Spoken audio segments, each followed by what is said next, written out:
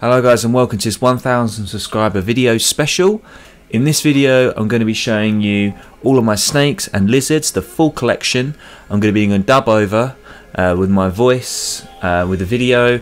I'm currently using the Samsung microphone right now, so I hope you guys really enjoy it. And here we go, we're off with the first snake and it's Frida. Enjoy guys. Okay, so this is Frida. She's a king snake.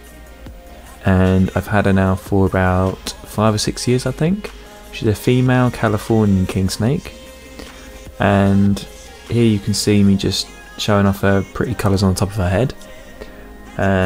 She's pretty much full size now, as you can see. She's got a nice sort of, it's like a chocolatey, milk chocolatey stripe all the way down her, and then underneath the same colour, but it envelops the entirety of her underbelly. So yeah, she's a little bit scatty, you know. Sometimes when I pick her up on that, she can be quite skitty and stuff like that. But no, she's a really nice snake. She's the only king snake that I have in my collection. So I've got 11 snakes altogether, and yeah, so she's a really cool snake. And I recommend a king snake or a corn snake as one of your beginner snakes to have if you don't want a ball python or something with a bit more size. It's probably best to go with a king snake or a corn snake, but definitely recommend the Californian, really cool patterning. So yeah, let's move on to the next snake.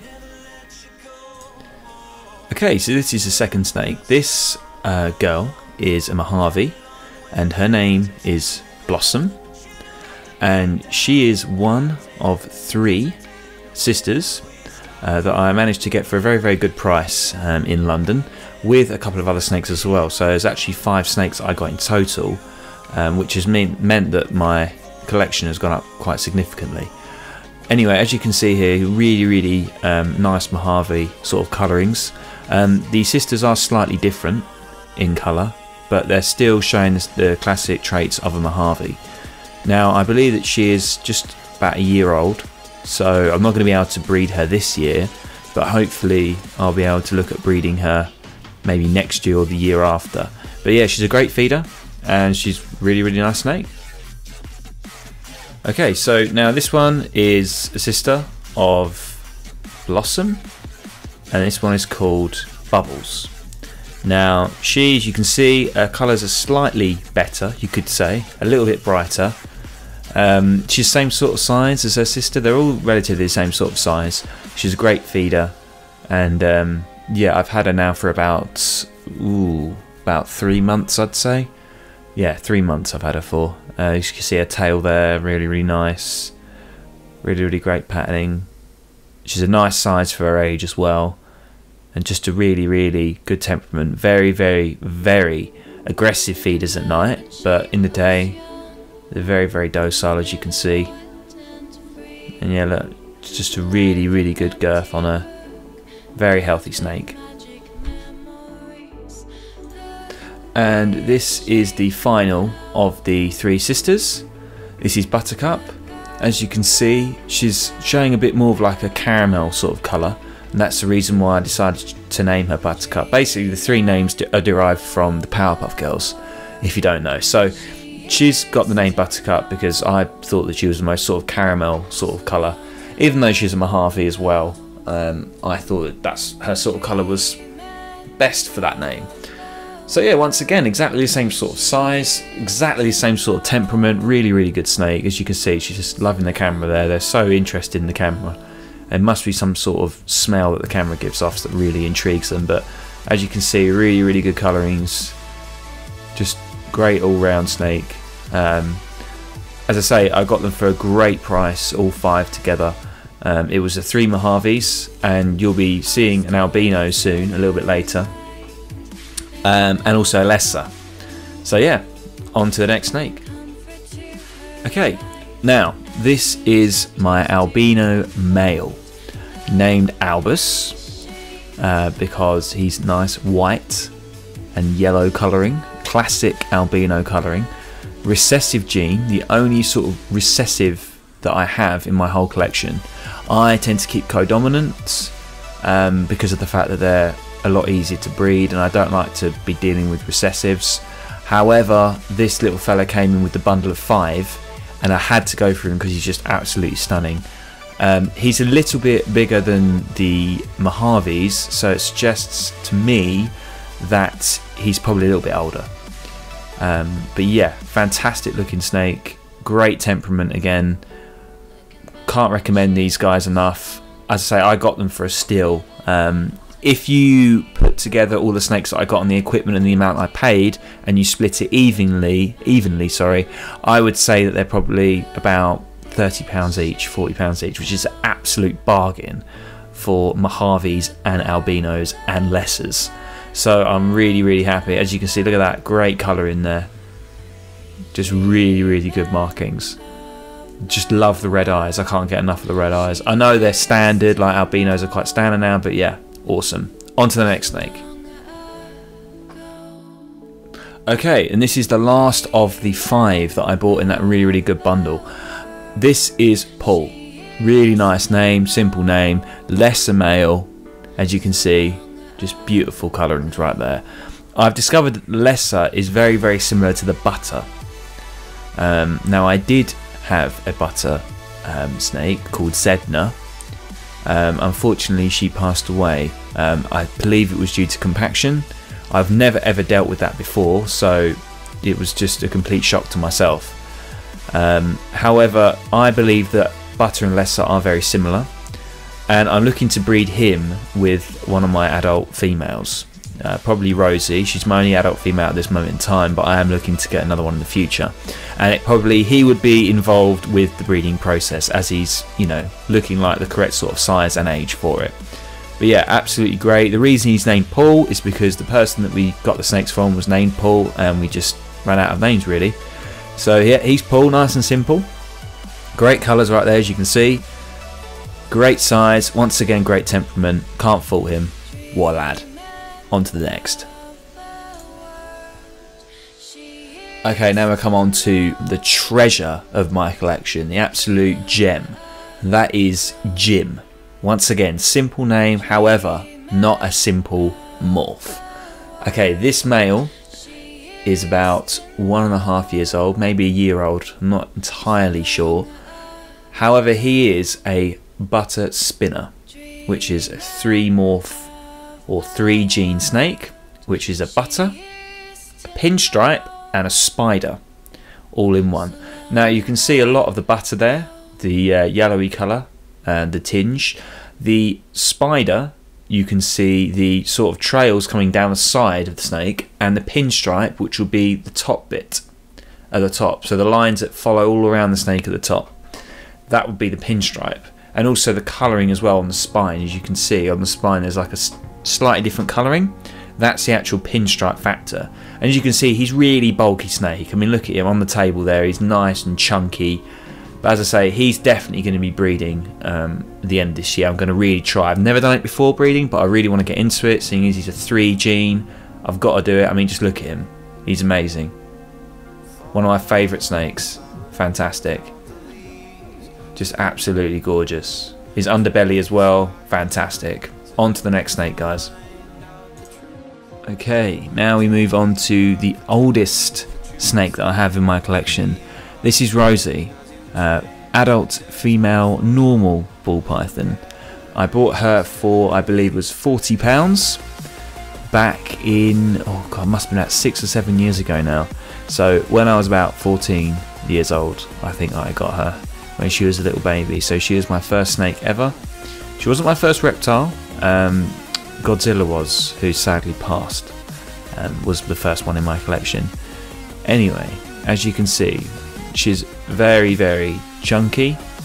She's not that massive. She could get a lot bigger. At the moment, I think she's nearly 2 kilos. So you can easily get her up to 2.5 kilos, which is what I want to do when it comes close to the breeding season this year. I'm kind of feeding her just once a month with a very large rat. But yeah, she's got great length on her. Just very standard. As I say, you can pick snakes up like this now for dirt cheap.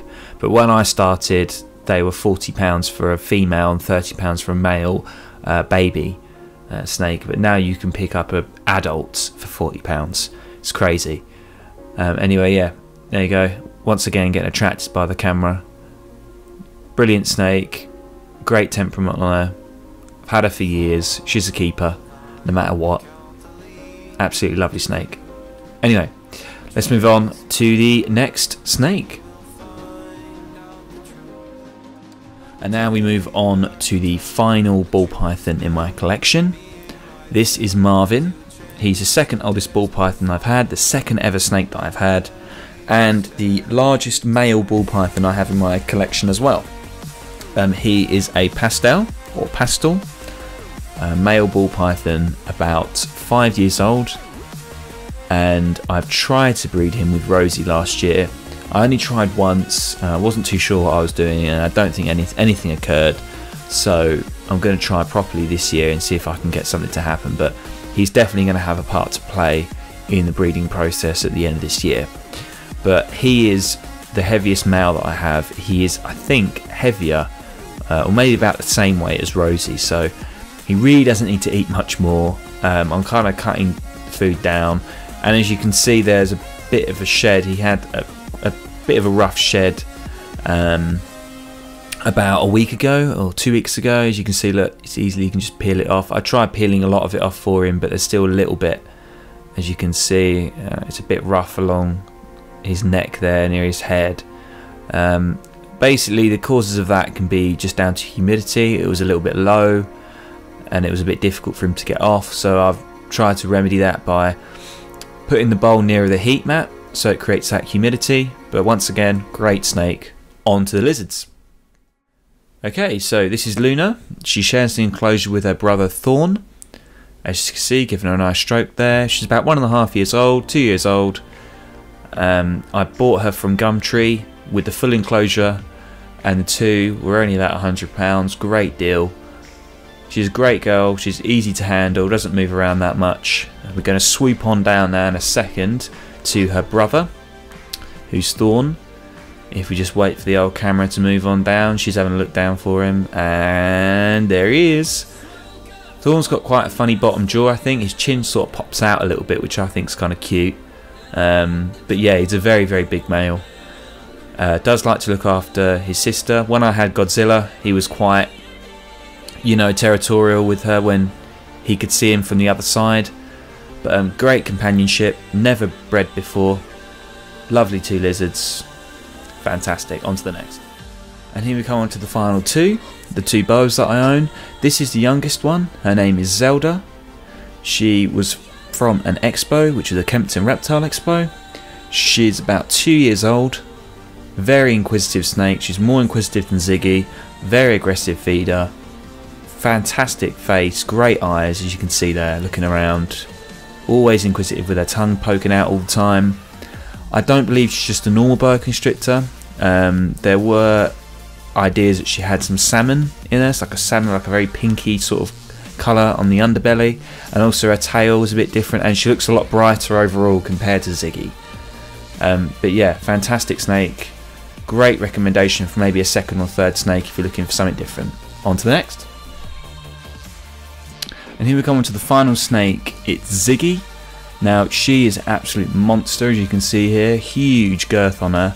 Just a normal boa constrictor, but she's the largest snake in my collection. And you can see here, I'll put her on the floor, and you can just see how huge she is. We do this different sort of view, get down to her level. I've had her for about 5 years, maybe 6 years now. She still isn't full grown. I don't power feed her. I feed her once every 3 weeks, a very large rat. As you can see there, beautiful face, very calm. Really good shot I got of her here. Amazing. Great snake. Great temperament as well. Really good feeder once again. Better feeders than the ball pythons. Boa constrictors tend to be very good for that. And you can see, look, very intrigued by the camera once again. Don't worry, my cats were out of the room and locked away at this time, so because you can see the scratching post in the background, so don't get too worried about that. As you can see, I'll start to do like a view just to get an idea of how big she actually is. There's my foot. I'm size 11, so you can see how big she is. She's over 6 foot. Very nice snake. Really good temperament. And there we go. That's it. That's the final snake. That's my whole collection. There was one tarantula that I didn't record. As I say, I used to have 15, but I've sort of veered away from that.